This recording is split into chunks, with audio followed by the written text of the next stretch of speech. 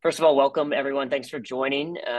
Good morning, good evening, wherever you're calling in from. For anyone that is attending this call for the first time, we have been holding this industry-wide call every month for really any company that wants to participate in the cultivated meat value chain. And the purpose of these calls is really to introduce and welcome new solutions providers into the industry with the end goal that this will establish new collaborations that can accelerate R&D and commercialization of cultivated meat.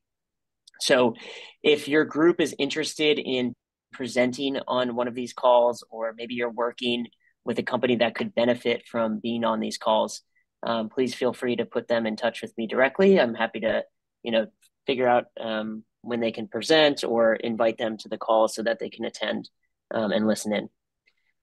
So we just have just one housekeeping item from my end today, and I just wanted to share that GFI has been curating this database of cell lines for the past 2 years, but only recently we've gotten some good uptake in terms of like companies that have cell lines available, and we actually had over a dozen new cell lines get added to our database recently. So if you are looking to acquire cell lines from certain species, or maybe you have cell lines that you're hoping to share and that you'd like to be added to our database, please feel free to browse that link that I just posted in the chat, or get in touch with me if you have cell lines to share and we can get those added. So without further ado, for today's speakers, pleased to welcome Daniel Peters from MarraBio, who's going to be talking about their unique scaffolding solution for the industry, and also Alan Shi from Dynacyte, who's going to discuss their low-cost bioreactors and a little bit of how to think about outside the box for scaling bioreactor technology. Please feel free to drop questions in the chat throughout, and we'll be able to get to those at the end of each talk. So Daniel, over to you. Brilliant, thank you. I'll just share my screen. Okay, well, thank you so much for giving me the opportunity to talk to you all today, and thank you all for coming to listen. So I'm Dan, and I'm CEO and co-founder of MarraBio. So we're a new spin-out that's just come out of Newcastle University in the UK. We've been going since about February, but we've been working on this technology for a lot longer in a sort of academic sense. And really, our technology is this engineered bacterial protein polymer. And what we're looking to try and do is provide an alternative to the bioactive proteins, so things like growth factors that are out there. And we feel it's got some interesting properties that might make it of interest to people working in this sector. So there we go. So if you want to grow cells outside of the body, particularly on the industrial scale, you've really got to try and recreate the environment that they would naturally find. So you've got to present them with the right kind of biological cues that they need to have the right sort of growth and behavior. And to do this, you have to supply them with bioactive proteins. And by this, I mean things like extracellular matrix proteins that provide adhesion sites for adherent cells, but also growth factors. So things like TGF-beta, FGF2, that really interface with the cells and tell them what they should or shouldn't be doing. But the problem is there's quite a lot of drawbacks to using these factors that have been outlined, I think, throughout various reports that the GFI have published, which I've sort of cropped little screenshots here. So firstly, they're incredibly expensive. And, a report from earlier in this year shows that a 99% cost reduction may be required for some recombinant proteins compared to what they're currently being produced at. And part of the problem with manufacturers actually being able to make these at lower costs, so the barriers to lower costs, are really to do with scalable production. So an earlier GFI report from 2001 there shows that in a survey, manufacture of these things sort of say things like yield, downstream purification, and scale are some of the biggest challenges they faced when looking at trying to lower costs. The other problem with these proteins is that they're not really very stable or easy to use. For example, FGF2 has a half-life of about 8 hours, which means it's really difficult to ship, to store. It goes off very quickly when it's in your media. And when you start looking at larger scales, that becomes more and more of a problem. And in fact, in that same survey, sort of increasing the thermostability of growth factors was an area of big interest amongst cultivated meat manufacturers and also growth factor suppliers. And finally, these factors, they have to be added separately. Usually there's a range of them that need to be added to particular cells. They can have different properties, they can have different stabilities, and you've got to sort of work out in which ratio you want to add them. So I think there's some problems with what's currently out there, which is affecting particularly this sector. Now, we've been working on this protein called CAF1, which is a bacterial protein, and I think it's got some quite an interesting set of properties, which I think make it sort of well suited both as a biomaterial and also for addressing some of these challenges. So firstly, it's really surprisingly highly stable. It's got a melting temperature above 80 degrees, and that makes it really easy to work with because you know it's not going to fall apart at room temperature or at 37. So it lasts for a long time. And it's also really easy to use. You can pipette it down onto the surface and it only takes, an hour to stick down, and then you can sort of add your cells and get on with your experiment or your production process. It's also inherently bioinert, which is quite unusual. And this really provides us with a blank canvas for engineering because it means that we can stick in different bioactive sequences, allowing us to define exactly what signals our material will be sending to cells. And there'll be more on that sort of later on. It's also, because CAF1 is quite a simple protein, but it's also very stable, it's very easy to generate new versions of it, which means it's easy to innovate and we can very sort of quickly adapt to things that people might want that we haven't already produced or, sort of changes in the market or the industry. It's also modular, as you'll see on the next few slides. It's a bit like a molecular Lego kit in that you can mix and match different bioactive modules to very easily create multifunctional materials. I mean, you don't have to add everything separately and you've got more of a sort of one pot solution. And finally, we make this protein by bacterial fermentation. So this means that we've built a production process that we feel should be very scalable. And also we get incredibly high yields, which means that because we only use sort of inexpensive input ingredients, that we feel we can really drive down the costs of our mimics. So what is CAF1 then? So it's a bacterial protein and its native function is to be a bit like an invisibility cloak or a cloaking device for bacteria when they're invading a host.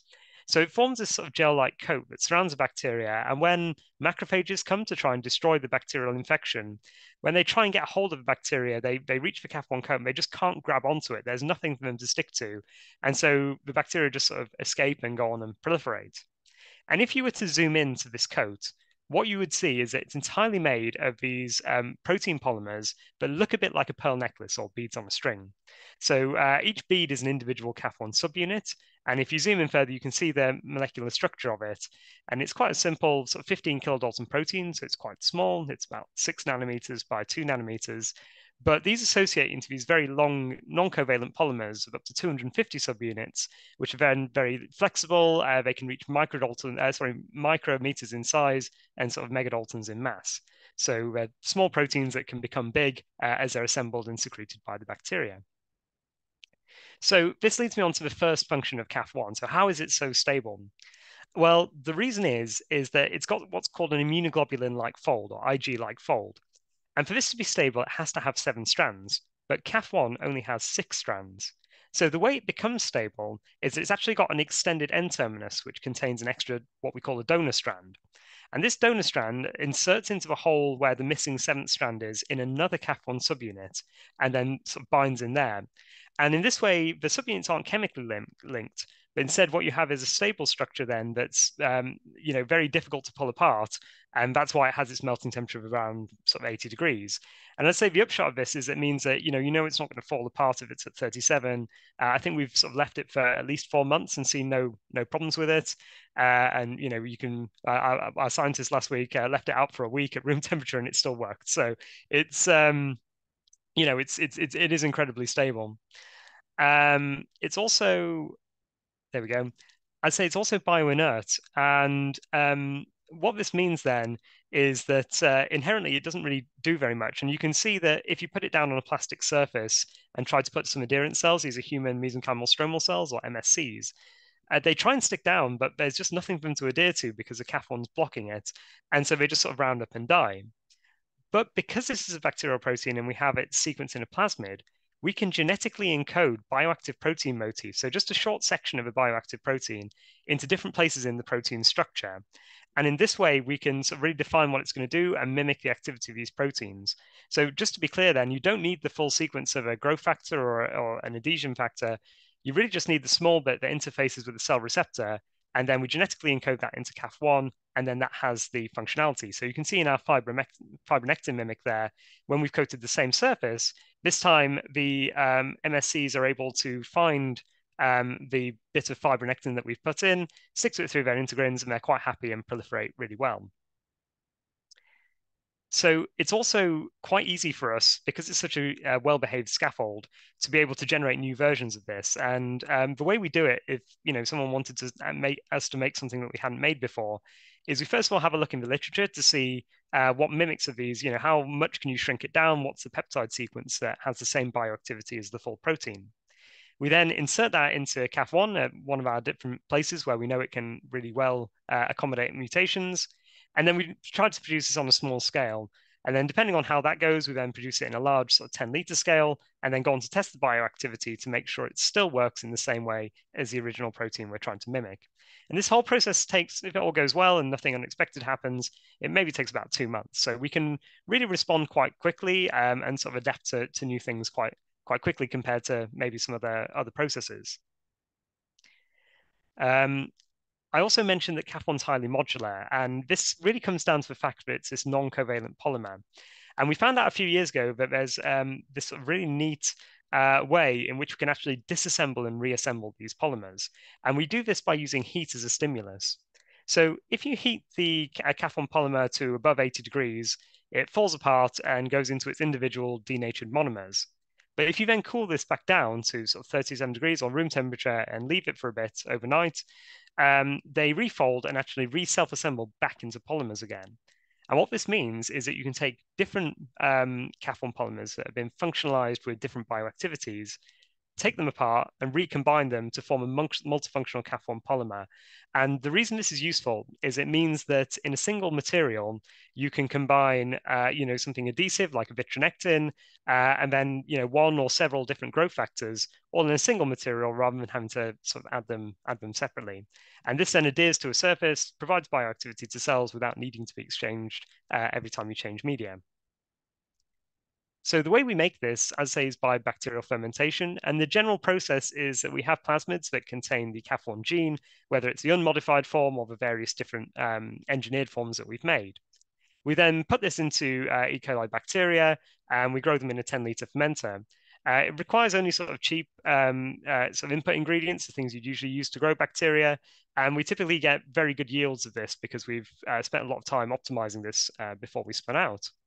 We then have a downstream purification process involving tangential flow filtration, column chromatography, and then that feeds into sort of QC and all the rest of the kind of finalization checks.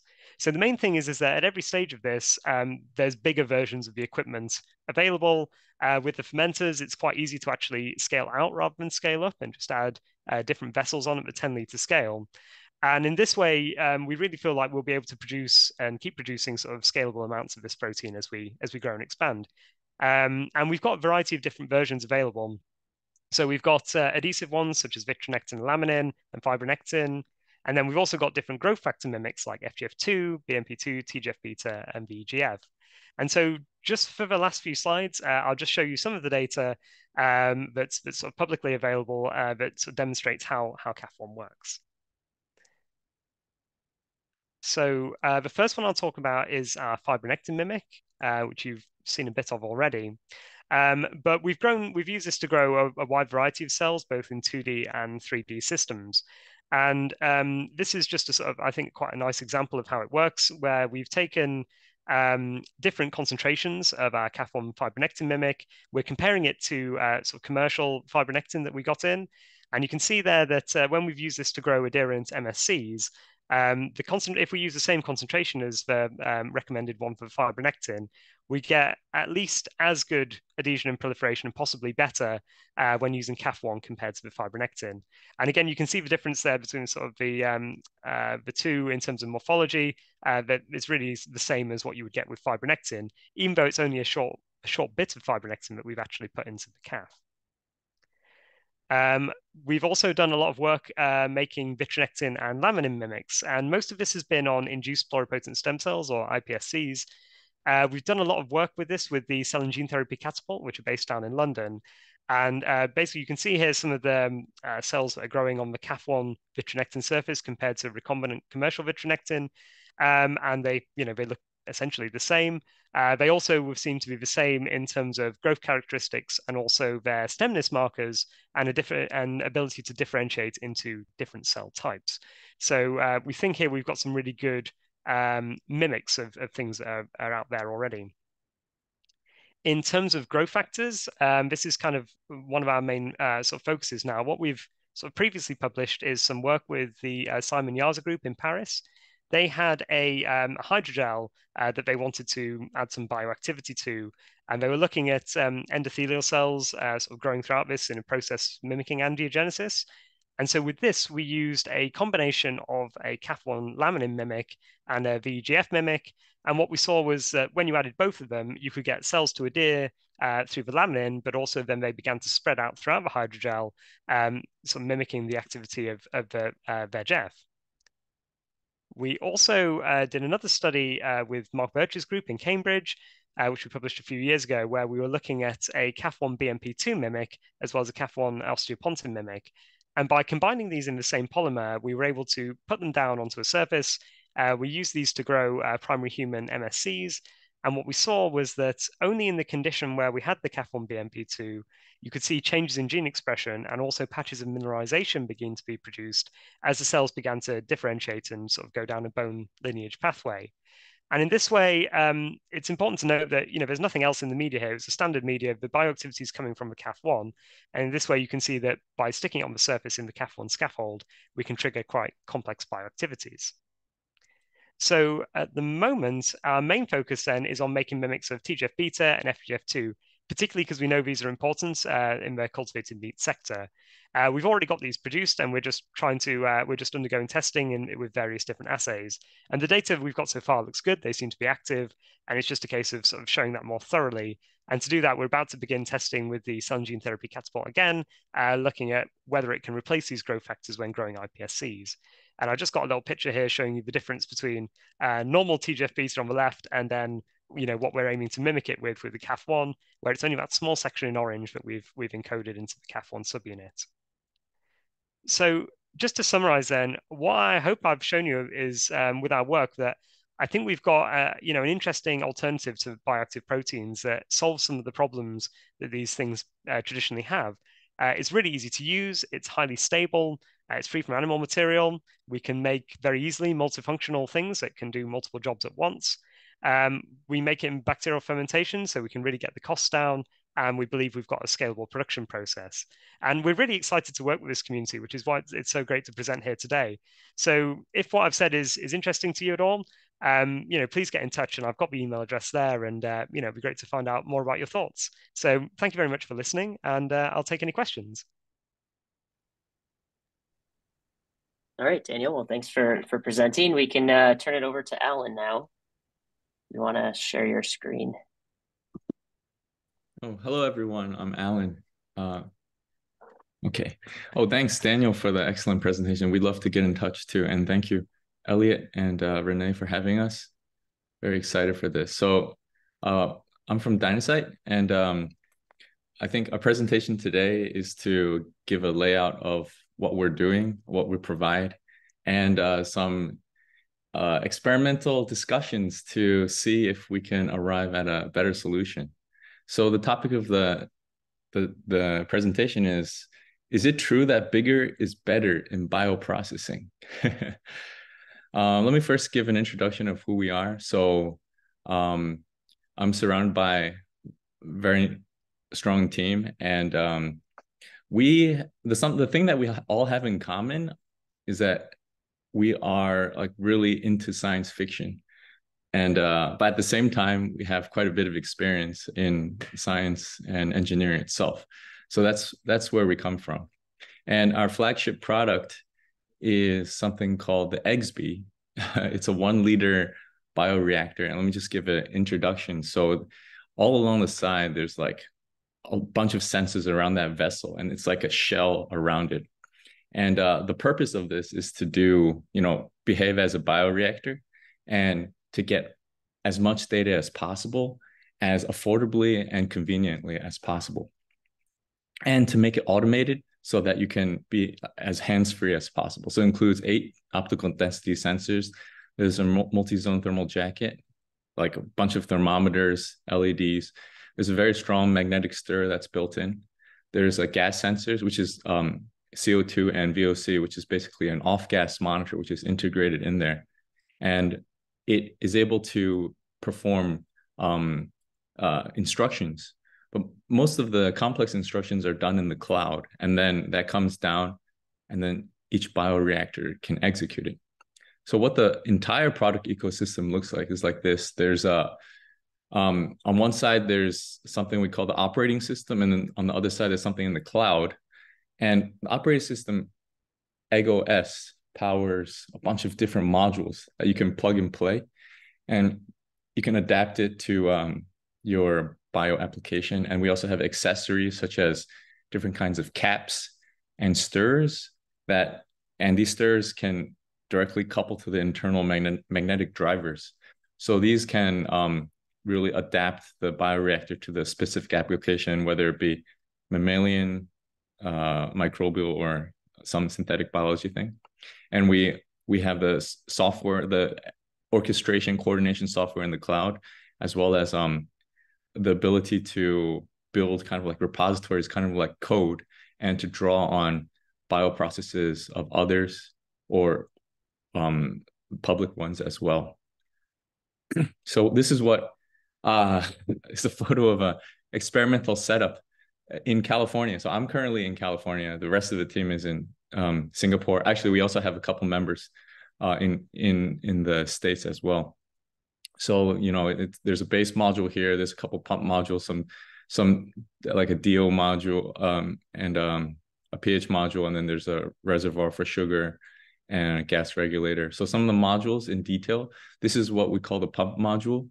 There are 2 pumps per pump module, and the mechanism is curvilinear peristaltic. So it's kind of like just bites down on the tube, but the tube remains straight. So it's pretty easy to use. And we have a gas regulator module, and you can stack these and daisy chain them.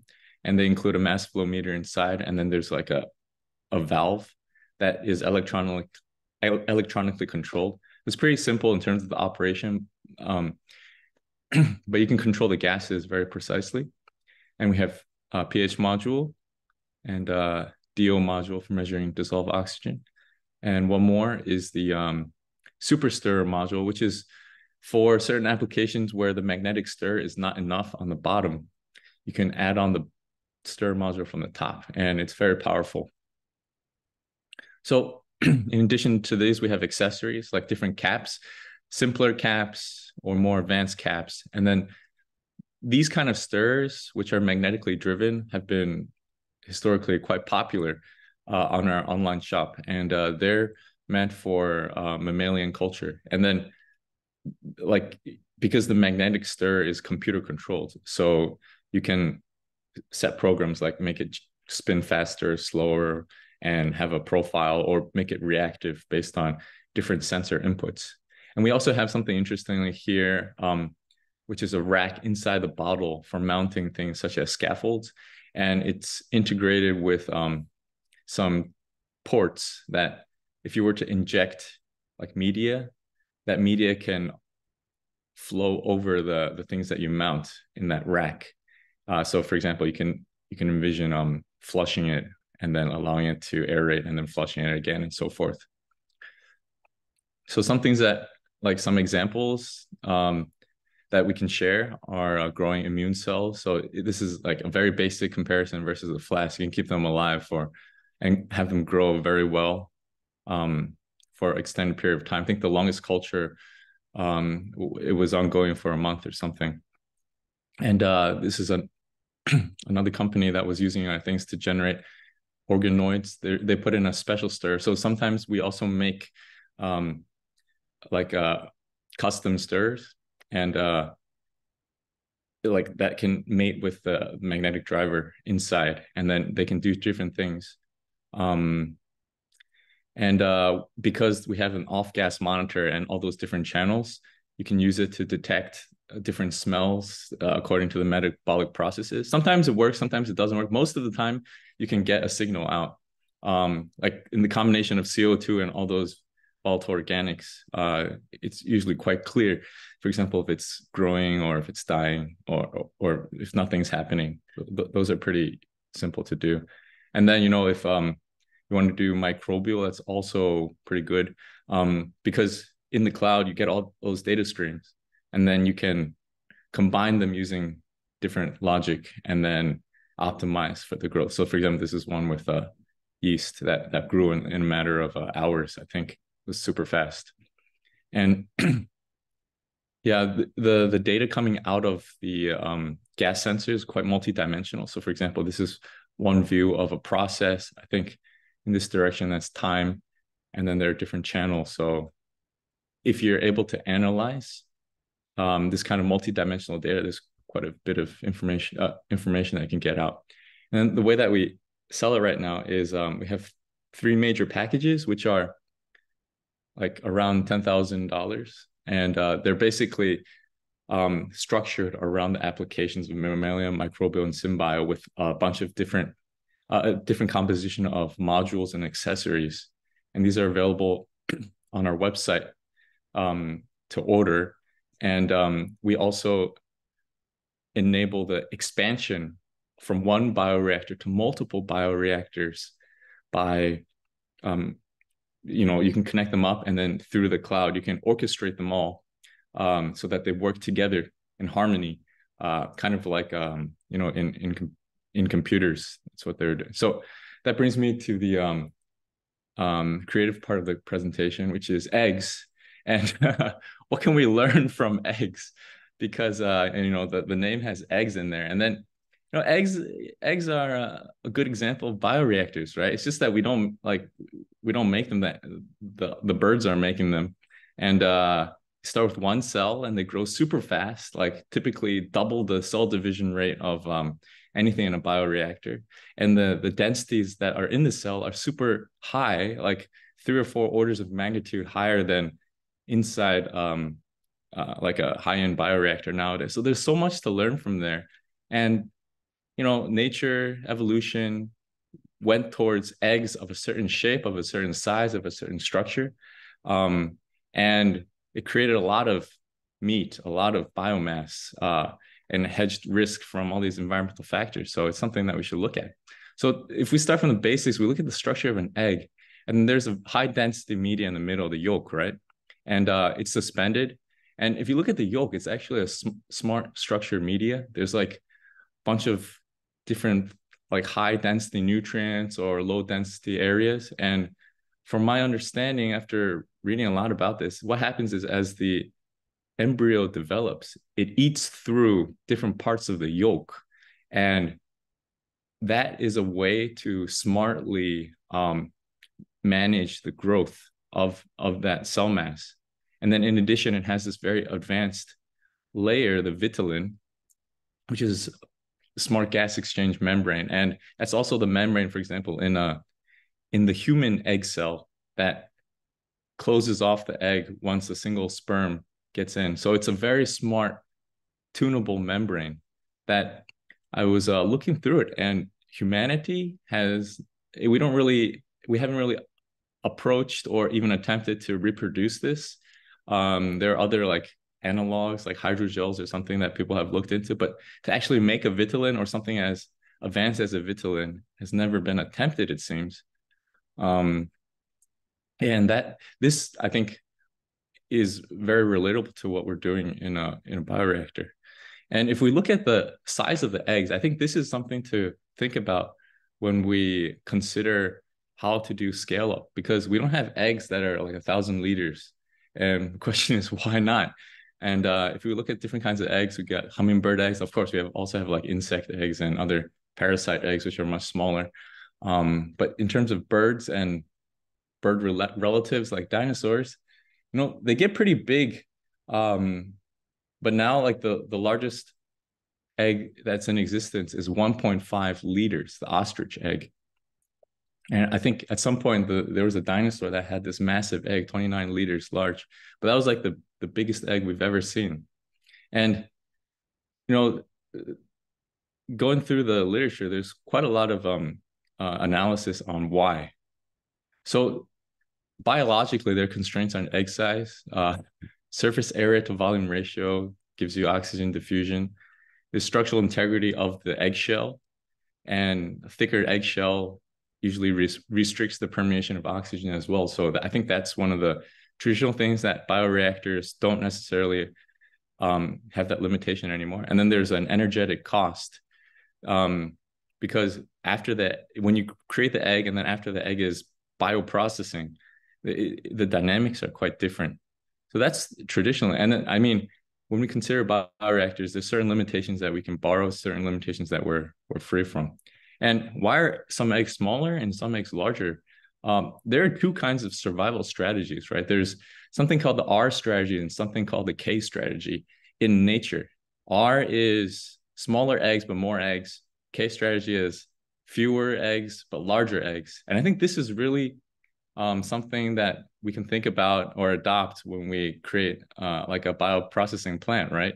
It's like, do you want more bioreactors or less or fewer bioreactors? And one is you invest more in each bioreactor, one you invest less in each bioreactor. And then you just have to consider the cost of doing either. And you know, the thing about eggs is they call it parental investment, right? And now humans, as we run these factories, we are the parents of the bioreactors, which are the eggs. So, you know, higher parental investment is fewer, larger, lower parental numerous, and smaller. And the other things are environmental conditions. Smaller eggs are more resilient, and larger eggs are more stable traditionally. And they enable these larger animal sizes. But it's an interesting thing is that the other things to consider is the larger eggs, the nutrient availability is very important, because when you get so large, as we all know, the uniformity becomes an issue. And then it causes, when you have non-uniformity in an egg, in a bioreactor, then it causes developmental issues because parts of it develop at different rates or differently than other parts.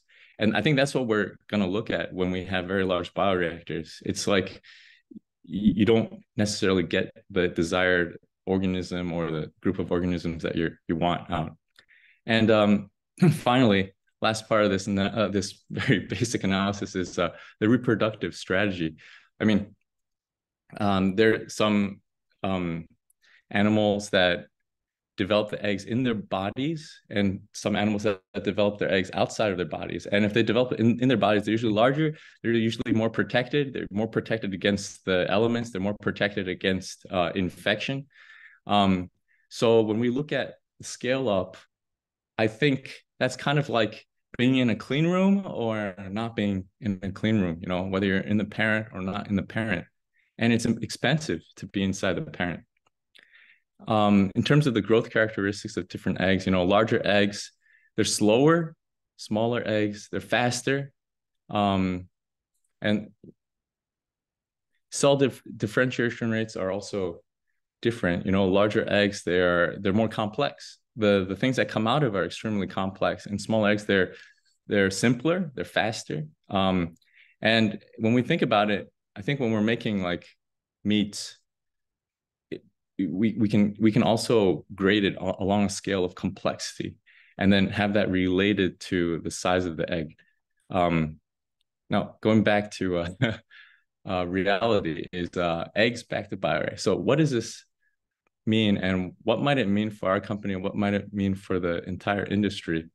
So what we kind of I mean, this was half informed by us, half informed by some of the customers. So the idea is to look at large systems as a compilation of smaller systems. So like a single bioreactor you can consider as atomic units of smaller bioreactors. And then if you were to do something like run an amber, you can consider it's also a form of multiple bioreactors. And then if you extend that idea, is if you have a large bioreactor, 50 liters or even larger, can you build a data center out of that? And if you had multiple bioreactors, each you consider an egg, they also enable new functions. For example, in this kind of topology, you have each of these squares is a bioreactor, and if you connect them all up, you can do different things at different stages. Some of them are the same, you know, some of them just expand the working volume. Some of them have specific functions like injecting gases or doing a secondary process. And I think just drawing analogies from different industries, going towards this multi-module approach is what a lot of different industries go to. Like, for example, batteries, they're now comprised of multiple smaller cells. Computers, they're not just one single giant IBM mainframe anymore. It's also comprised of a large cluster of computational nodes. So if we do the comparison with the traditional, so this is what we're looking at today. It's the trend of bioreactors, right? And then you go up larger and larger and larger. But if you were to stay at some scale, it becomes more standardized. And we're looking at something that is basically something like a swarm, that the technical risks end much earlier in this train. And finally, this is just like one image out of our analysis is if we were to compare the cost of building a system at a certain scale, for example, the production liters going from 0 to 10,000 liters. You see all these lines over here.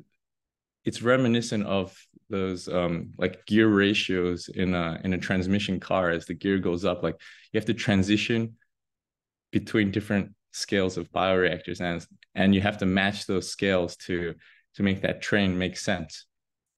And if you were able to control the cost and the automation at a certain level, at each bioreactor node level, you can actually have quite a different kind of graph, which kind of grows linearly, or it scales with the economies of scale of making that bioreactor. So imagine, like there are consumer electronic devices out there, like computers or video game machines, like Nintendos and so forth. And those are created in the millions per year, right? You can just as well adopt those technologies to make bioreactors. And a lot of these costings actually make sense. I think part of it is it's not really done here. So our call to actions include new customers. We're here to support your application. So you can start very small and you can have a lot of different add-ons and try different things, and you can manage it in the cloud. We're also looking for partners to build a sizable bioreactor cluster. For example, like 50 units, 100 units, 1,000, 10,000, so forth. And we can work with you closely on that. And for the future development, I think we also want to get the feedback is, if we were to make another size bioreactor, how big would it be? Would it be 2 liters, 10 liters, or something different? So, there's no contact here. But yes, thank you very much for your attention.